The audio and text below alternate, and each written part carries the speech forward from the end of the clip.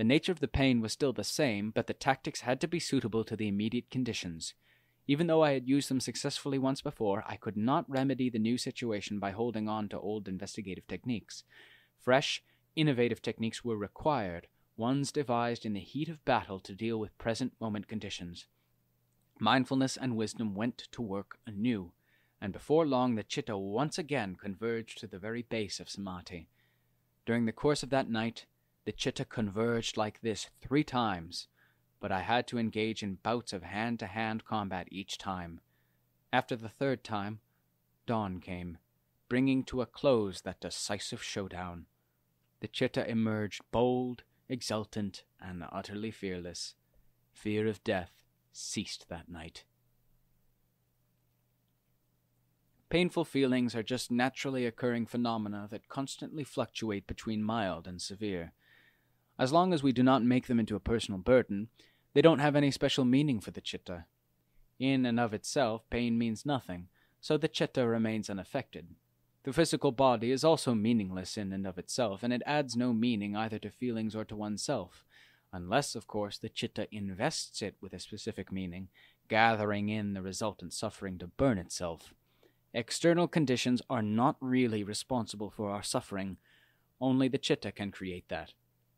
Getting up that morning, I felt indescribably bold and daring. I marveled at the amazing nature of my experience. Nothing comparable had ever happened in my meditation before. The chitta had completely severed its connection with all objects of attention, converging inward with true courage. It had converged into that majestic stillness because of my thorough, painstaking investigations. When it withdrew, it was still full of an audacious courage that knew no fear of death. I now knew the right investigative techniques, so I was certain that I'd have no fear the next time that pain appeared. It would, after all, be pain with just the same characteristics. The physical body would be the same old body, and wisdom would be the same faculty I'd used before. For this reason I felt openly defiant, without fear of pain or death. Once wisdom had come to realize the true nature of what dies and what does not, death became something quite ordinary. Hair, nails, teeth, skin, flesh, bones. Reduced to their original elemental form, they are simply the earth element. Since when did the earth element ever die? When they decompose and disintegrate, what do they become? All parts of the body revert to their original properties. The earth and water elements revert to their original properties, as do the wind and fire elements. Nothing is annihilated. Those elements have simply come together to form a lump in which the chitta then takes up residence. The chitta, the great master of delusion, comes in and animates it, and then carries the entire burden by making a self-identity out of it. This is me. This belongs to me.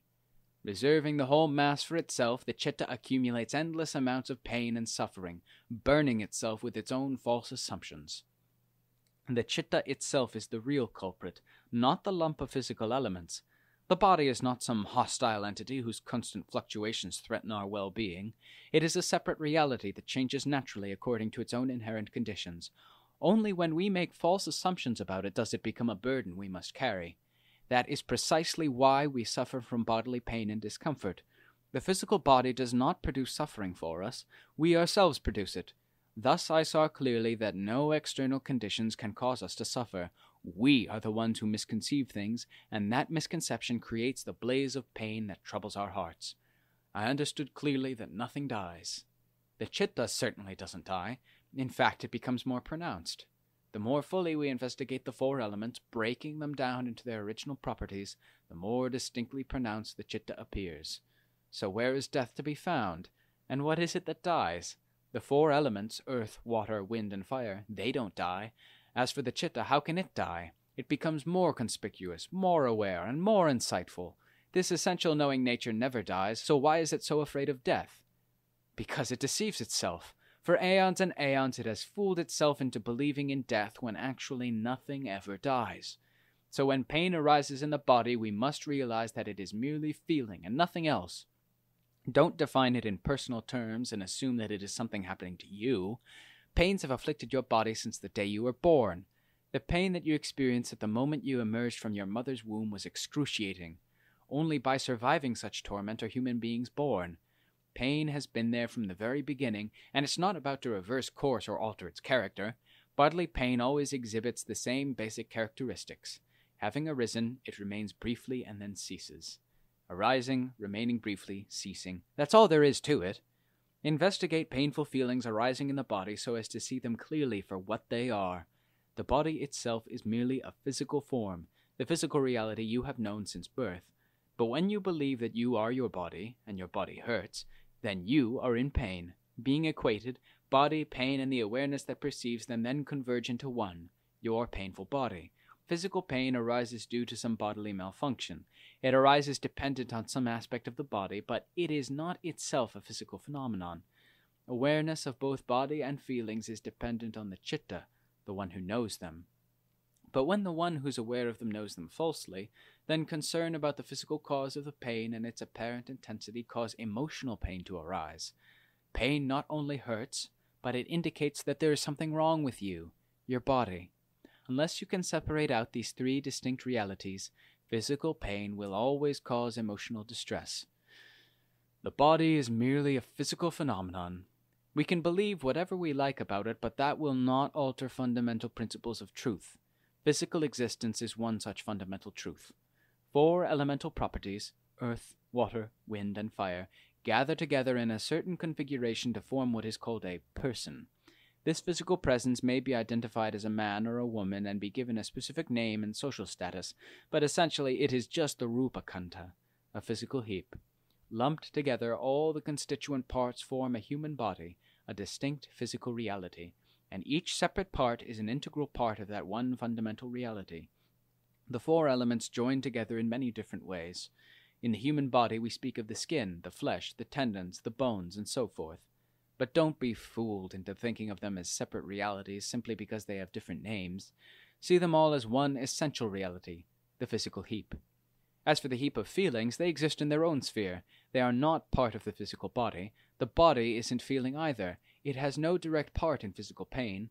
These 2 khantas, body and feeling, are more prominent than the khantas of memory, thought, and consciousness, which, because they vanish as soon as they arise, are far more difficult to see. Feelings, on the other hand, remain briefly before they vanish. This causes them to stand out, making them easier to isolate during meditation. Focus directly on painful feelings when they arise and strive to understand their true nature. Confront the challenge head-on. Don't try to avoid the pain by focusing your attention elsewhere, and resist any temptation to wish for the pain to go away. The purpose of the investigation must be a search for true understanding. The neutralization of pain is merely a byproduct of the clear understanding of the principles of truth. It cannot be taken as the primary objective. That will only create the conditions for greater emotional stress when the relief one wishes for fails to materialize. Stoic endurance in the face of intense pain will not succeed either, nor will concentrating single-mindedly on pain to the exclusion of the body and the chitta. In order to achieve the proper results, all 3 factors must be included in the investigation. The investigation must always be direct and purposeful.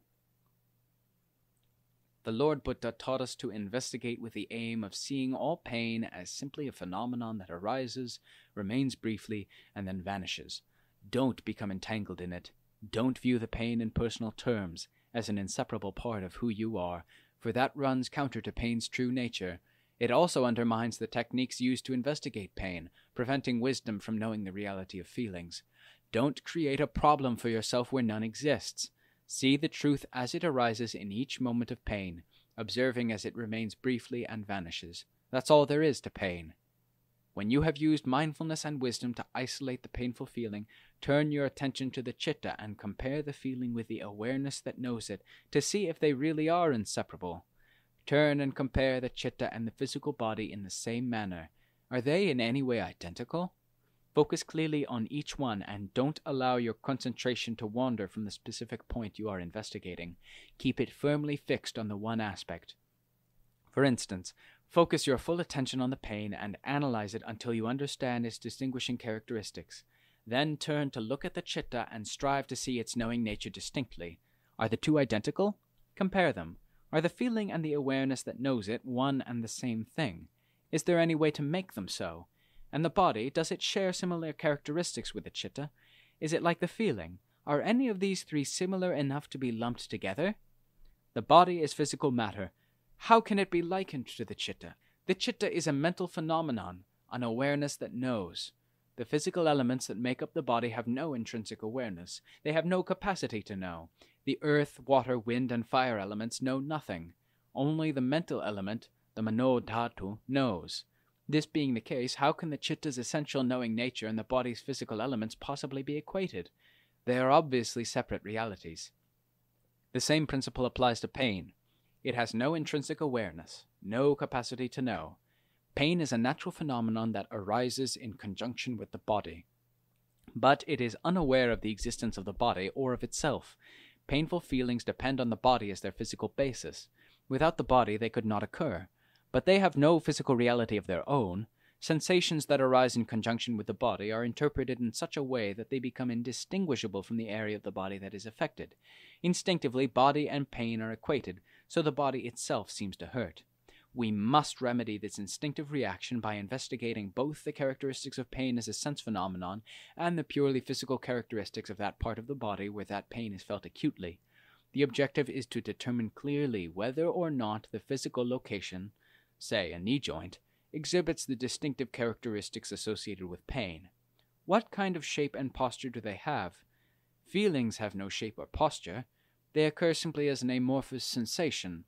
The body does have a definite shape, color, and complexion, and these are not changed by the occurrence of physical feelings.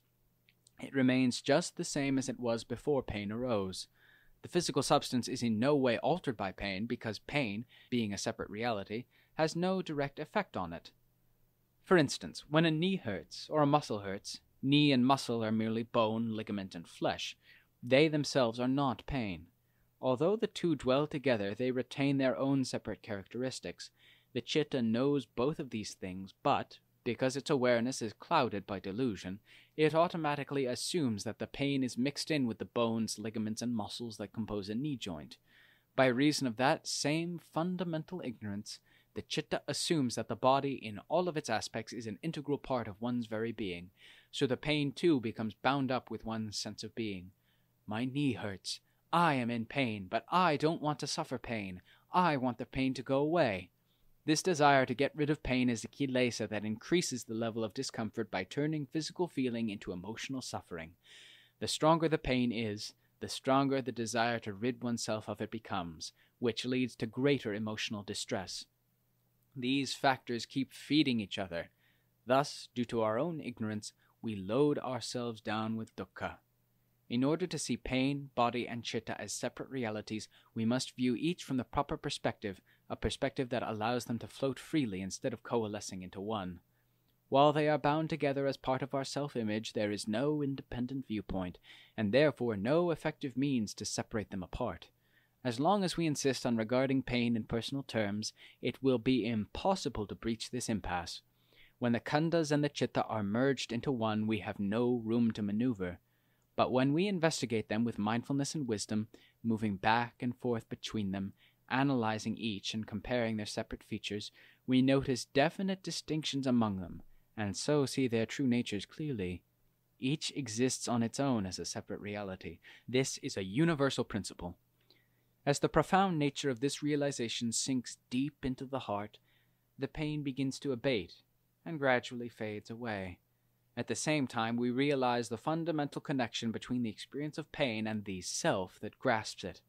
That connection is established from inside the chitta and extends outwardly to include the pain in the body.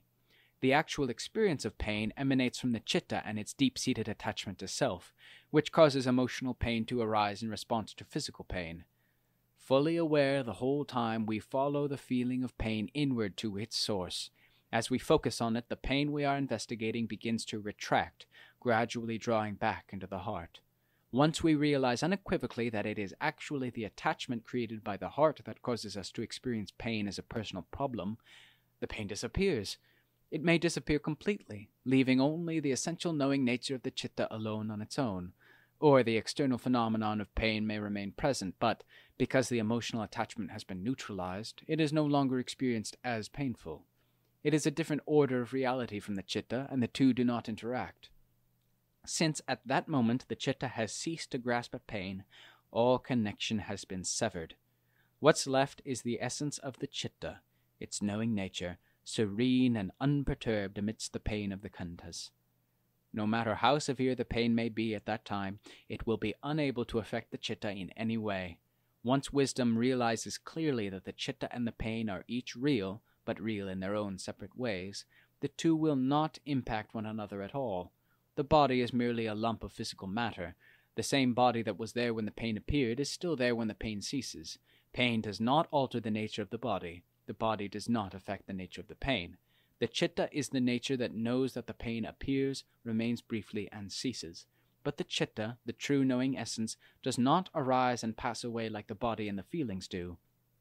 The chitta's knowing presence is the one stable constant. This being the case, pain, no matter how great, has no impact on the chitta. You can even smile while severe pain is arising. You can smile because the chitta is separate. It constantly knows, but it does not become involved with feelings, so it does not suffer. This level is attained through an intensive application of mindfulness and wisdom. It's a stage where wisdom develops samadhi. And because the chitta has fully investigated all aspects until they are understood thoroughly, the chitta reaches the full extent of samadhi at that time. It converges with a boldness and subtlety so profound as to defy description. This amazing awareness comes from analyzing things completely and exhaustively and then withdrawing from them. Ordinarily, when the chitta relies on the power of samadhi meditation to converge into a calm, concentrated state, it becomes still and quiet. But that samadhi state is not nearly so subtle and profound as the one attained through the power of wisdom. Once mindfulness and wisdom have engaged the kilesas in hand-to-hand combat and triumphed, the nature of the calm that's attained will be spectacular each time. This is the path for those who are practicing meditation so as to penetrate to the truth of the 5 khandhas, using painful feeling as the primary focus. This practice formed the initial basis for my fearlessness in meditation. I saw with unequivocal clarity that the essential knowing nature of the chitta could never possibly be annihilated.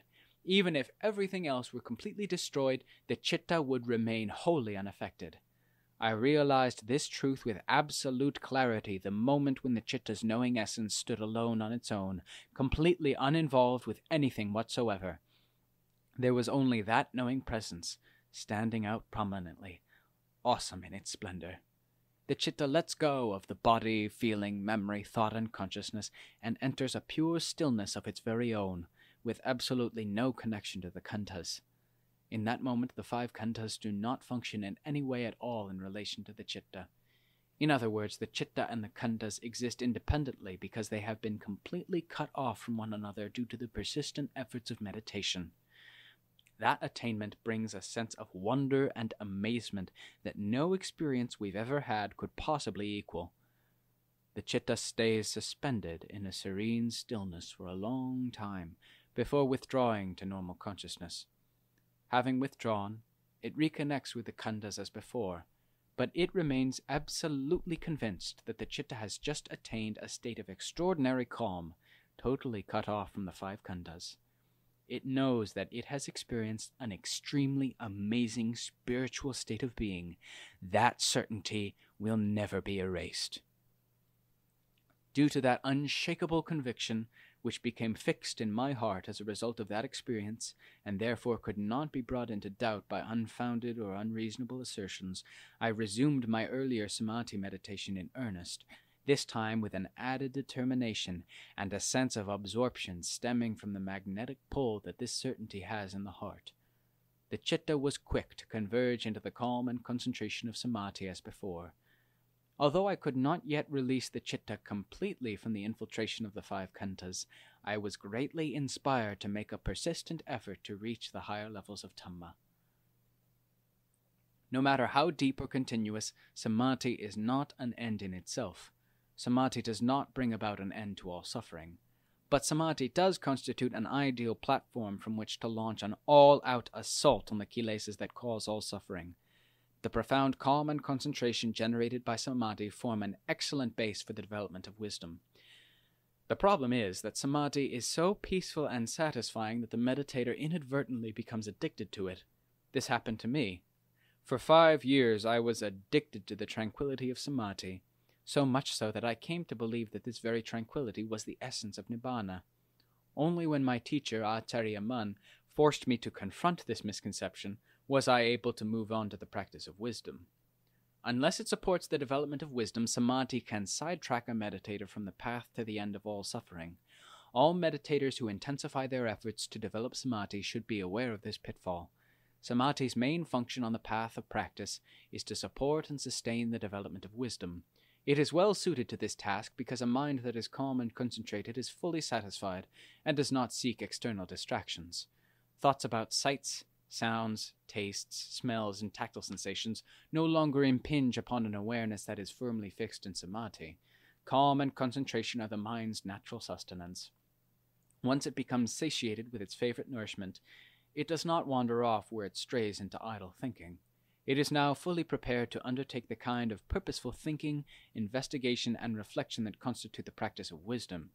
If the mind has yet to settle down, if it still hankers after sense impressions, if it still wants to chase after thoughts and emotions, its investigations will never lead to true wisdom.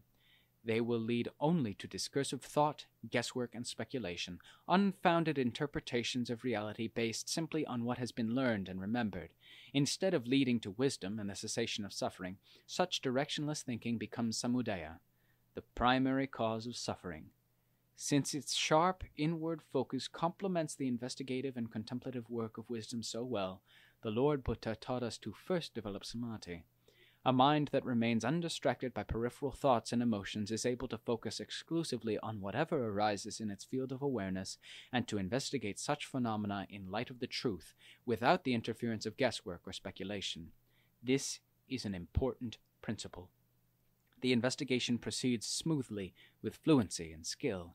This is the nature of genuine wisdom, investigating, contemplating, and understanding, but never being distracted or misled by conjecture. The practice of wisdom begins with the human body, the grossest and most visible component of our personal identity. The object is to penetrate the reality of its true nature. Is our body what we've always assumed it to be, an integral and desirable part of who we really are? To test this assumption, we must thoroughly investigate the body by mentally deconstructing it into its constituent parts, section by section, piece by piece. We must research the truth about the body with which we are so familiar by viewing it from different angles.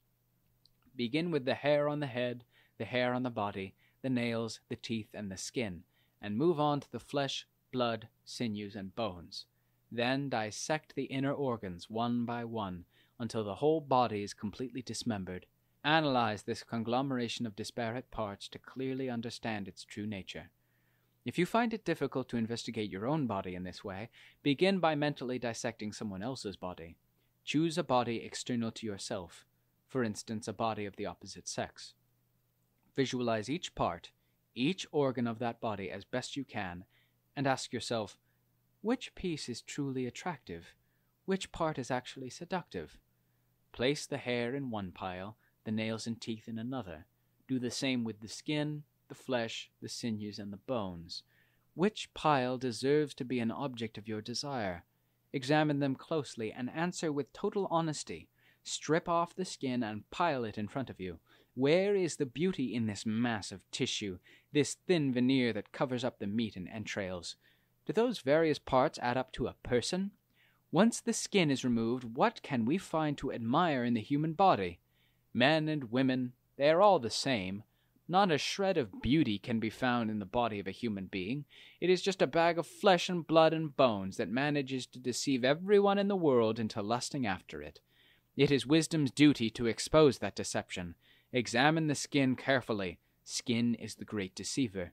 Because it wraps up the entire human body, it's the part we always see. But what does it wrap up? It wraps up the animal flesh, the muscles, the fluids, and the fat. It wraps up the skeleton with the tendons and the sinews. It wraps up the liver, the kidneys, the stomach, the intestines, and all the internal organs. No one has ever suggested that the body's innards are desirable things of beauty, worthy of being admired with passion and yearning. Probing deeply, without fear or hesitation, wisdom exposes the plain truth about the body. Don't be fooled by a thin veil of scaly tissue. Peel it off and see what lies underneath. This is the practice of wisdom. In order to really see the truth of this matter for yourself, in a clear and precise way that leaves no room for doubt, you must be very persistent and very diligent. Merely doing this meditation practice once or twice, or from time to time, will not be enough to bring conclusive results. You must approach the practice as if it's your life's work, as though nothing else in the world matters except the analysis you are working on at that moment. Time is not a factor, place is not a factor, ease and comfort are not factors. Regardless of how long it takes or how difficult the work proves to be, you must relentlessly stick with body contemplation until all doubt and uncertainty are eliminated. Body contemplation should occupy every breath, every thought, every movement, until the mind becomes thoroughly saturated with it. Nothing short of total commitment will bring genuine and direct insight into the truth.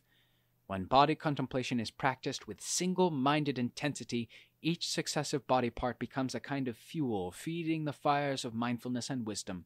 Mindfulness and wisdom then become a conflagration, consuming the human body section by section, part by part, as they examine and investigate the truth with a burning intensity.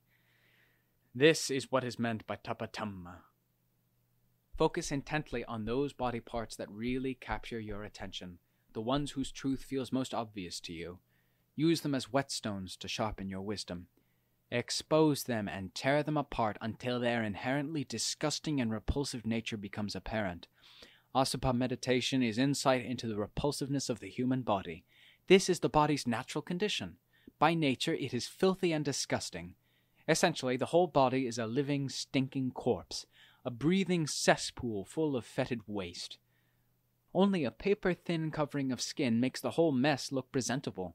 We are all being deceived by the outer wrapping, which conceals the fundamental repulsiveness from view. Merely removing the skin reveals the body's true nature.